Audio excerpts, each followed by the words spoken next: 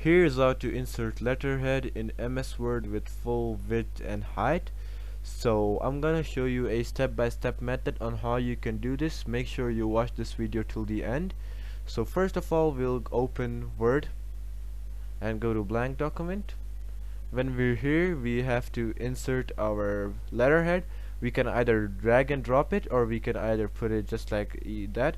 So if you want to drop it, you just have to go to insert and you'll see picture.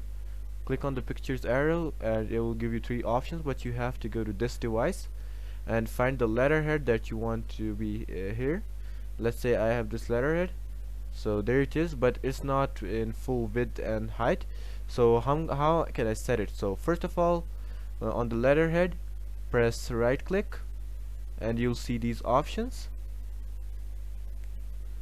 You can either press both clicks, it doesn't matter. You can press left. I usually press left because that's more like comforting, but you can use both. But when you do this, go to size and position. Here you will see scale. Do not change any options, but go to scale and change the 75% and make it to 100.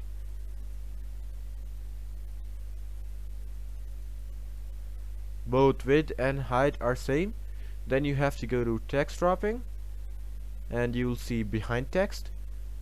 You will have to select behind text. After that you have to go to position and you have to click on horizontal alignment and it should be on center, and the column should be page, and your alignment on the vertical alignment should be on top and page, and click OK after that, and there it is. It's in full width and height. So yeah, that's basically it on how to insert letterhead in MS Word with full width and height. So I hope I helped you guys out. Peace.